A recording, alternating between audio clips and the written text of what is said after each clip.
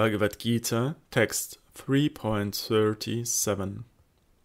The Lord of Shri said, "This force is lust, born of Rajoguna. It eventually transforms into anger.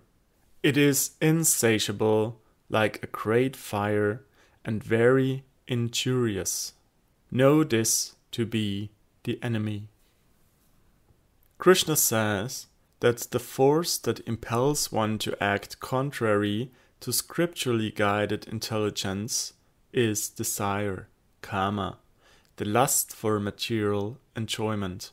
This lust resides within the heart like a cancer, and it is very subtle and difficult to uproot.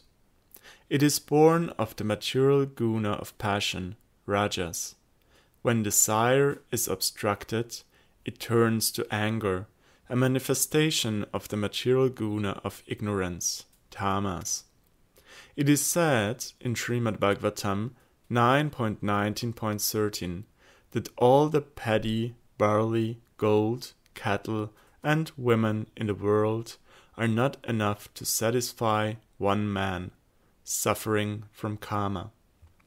Therefore, one should resort to desirelessness, because kama is so powerful, mahashanaha, and very injurious, mahapapam, it cannot be subjugated by anything less than the most comprehensive treatment. In dealing with enemies, it is said that one should first seek conciliation, then try bribery. If this is unsuccessful, one should attempt to sow this incision in the ranks of the enemy. If this fails, one must resort to punishment. Punishment of karma is best accomplished by invoking the help of the transcendental karma deva, Krischna, who proceeds to instruct Arjuna how to conquer karma from the next verse to the end of the chapter.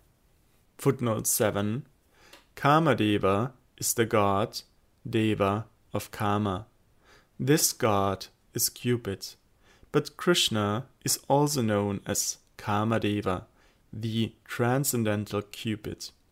His Rasa Leela is thus referred to by Sridhar Swami as Kama Vijaya, the conquest of Cupid.